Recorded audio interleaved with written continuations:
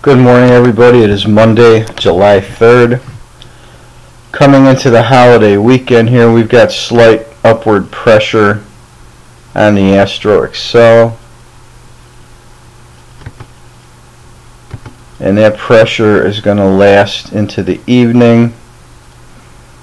And then as we roll forward into the holiday, it starts to turn down. Then it starts to flip sideways a little bit into the early morning of the 5th.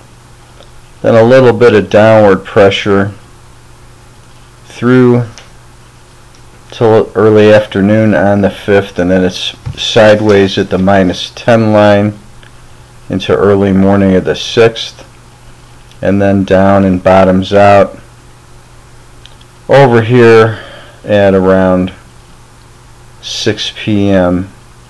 on the 6th, 1800 hours, and then we've got a good upward push into Friday.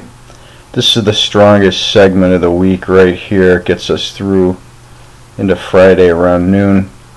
That's the best push. The rest of the week we're kind of trapped between the 0 and -10 for the most part. No really standout spikes either. The biggest one is on the 4th when the market's closed. Then we've got this one here at about 10:30 on Wednesday the 5th. So that's what the Astro Excel looks like up until we close today. Trading shuts down at 1:30. Then nothing through tomorrow. We've got downward pressure though with no trading, and then we've got downward pressure continues into Wednesday. So looking for that swing high we've talked about in yesterday's video.